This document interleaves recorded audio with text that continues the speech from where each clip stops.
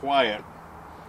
Kind of that shoulder season where it's warm enough to get out and do a few things, but not really warm enough to do fiberglass work or some of those kind of things. Hard to tell. And you know, I need to get the divers down, clean my shaft and the prop up, take a look at the bottom, evaluate that, whether I can get another 3 or 4 months before I need to dry haul and paint the bottom. You know, main thing with the prop is, you know, I just don't want to overstress the engine when I'm going somewhere and I need the engine, especially like in docking and pulling away, and have that high efficiency of the prop working for you. Covered in barnacles, it's just not in the cards.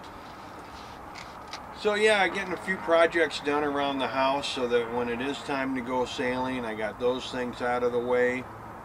Got my garden started in the guest bedroom, growing some plants there, getting the rototilling the soil for the garden itself. But then here on the boat, I've been wanting to move my VHF radio for some time now. The way I had it mounted here, you know, on the side, where to read it you kind of have to go like this. It's difficult to change channels and see what's going on with it and pick the right functions. So I decided to take it out of there. Now I know there's another hole in the boat I got to patch, but that whole electrical panel, it probably won't be this summer, but maybe in the fall, I'm going to redo that whole, reorganize that whole thing. But anyway, so I moved the radio to the cabin,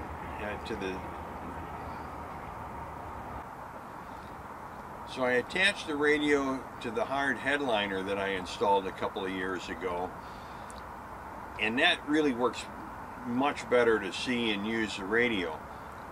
The most difficult part was, and really that wasn't that difficult, was, you know, I had to unhook everything to move it, and that meant undoing the wires from the VHF to the GPS for AIS.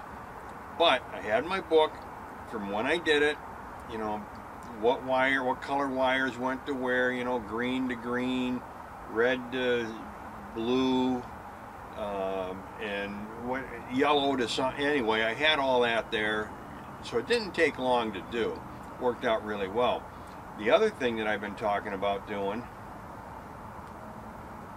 is adding an access hatch to my anchor locker. You know, instead of just shoving the chain and the rod down the chain pipe, which, you know, if you're doing 80, 100, 110 feet, that's arduous feeding that down there. This way I can feed it in with one hand, pull it with the other.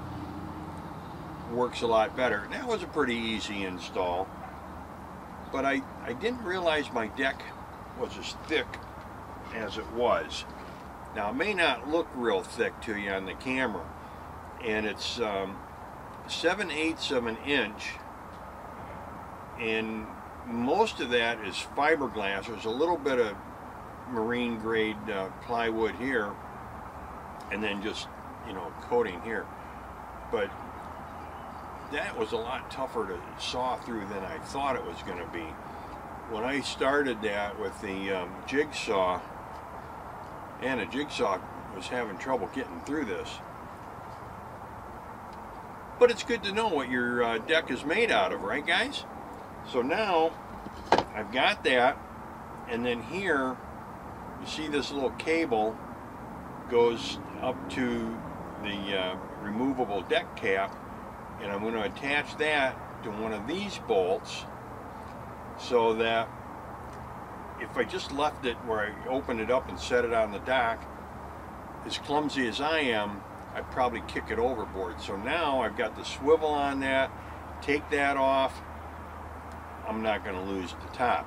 So I don't want to be going around with a 5-inch hole in the boat, in the deck of the boat.